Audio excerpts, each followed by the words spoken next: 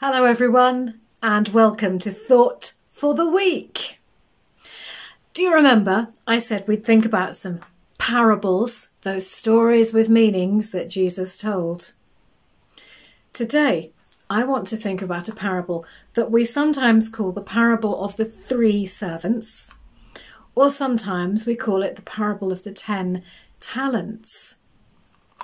Now, the word talent in this parable doesn't refer to a talent that we have like a skill or a thing that we're really good at.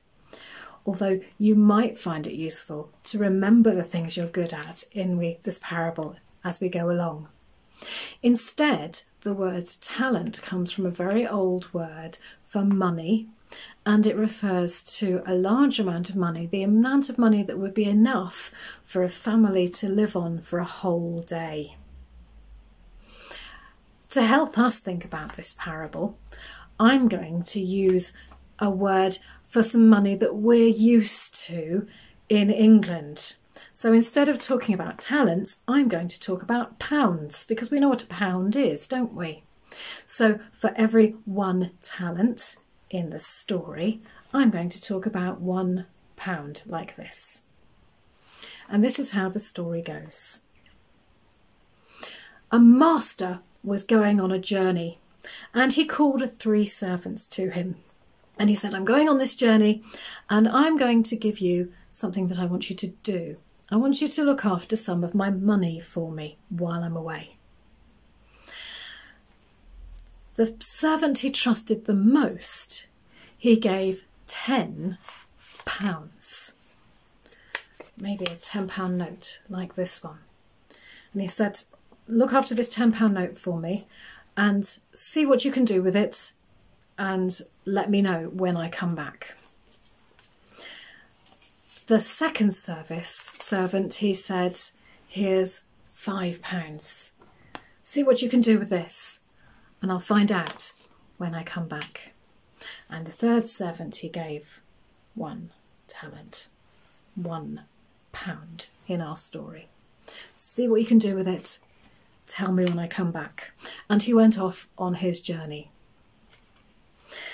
The servant who'd been given £10 went off and found a way to raise more money from it. Now I wonder what you could do if I wanted you to turn this £10 into 10 more pounds so that it became £20. How would you do it? Well, you're not going to magic another note, are you? So you'd have to take a risk. In order to make this into more, you'd have to take a risk of spending it. You might say, right, I'll take this £10 and I will spend it on £10 worth of ingredients for making cakes. And I will bake lots and lots of cakes, and every cake I sell, I will sell for £2. And I'm going to make 10 cakes.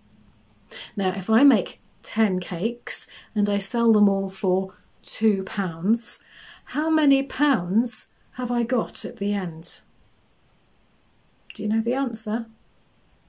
It's £20, isn't it? 2 times 10 is 20. And so I will have turned my £10 into £20 by selling cakes for £2 each.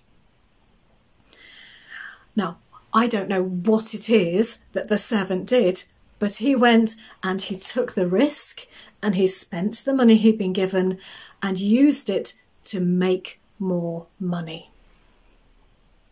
The servant who'd been given the £5 did the same thing. So he spent the £5, that's taking a risk, but what he bought with the £5 he was able to use. Maybe he made things and he sold them, and so he turned the £5 into £10. He made money by investing it. That's the word we use, investing, when we take that risk to try to make one piece of money worth a bigger piece of money.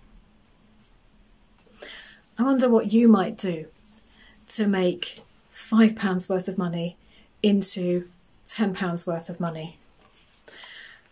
Could you make something beautiful?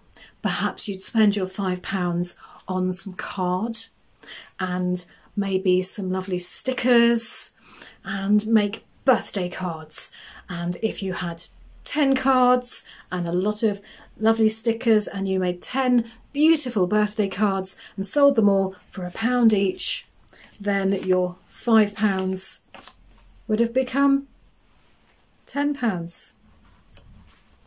Now the third servant was very afraid of his master.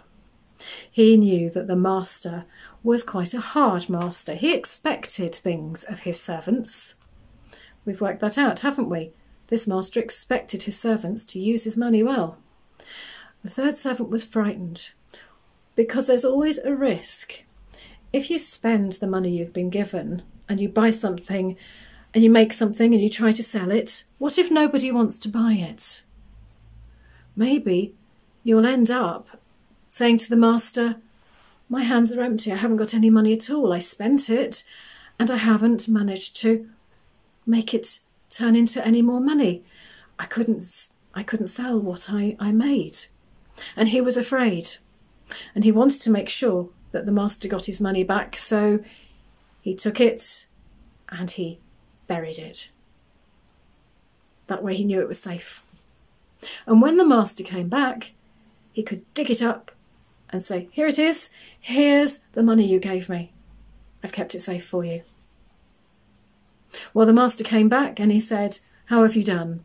And the first servant was able to say, I've taken the £10 you gave me and I've turned it into more, into £20. And the second servant said, I took the £5 you gave me and I've turned it into more. I've made it into £10.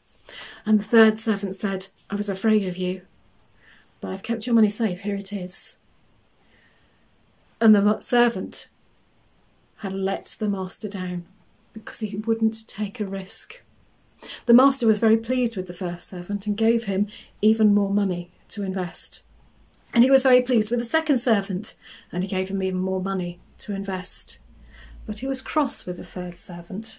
He said, you could at least have put it in the bank where it would have earned some interest, and then at least my £1 would have been turned into maybe £1 and 1p. That would have been more than just £1. You didn't try. Sometimes we have to take a risk. We take a risk and maybe we make more money that we can give to charity to help others. If you've ever had a baking sale at school or made something to sell at school, maybe to raise money for charity, that's taking a risk and investing our money. We take risks in order to earn more. And God actually does want us to do that.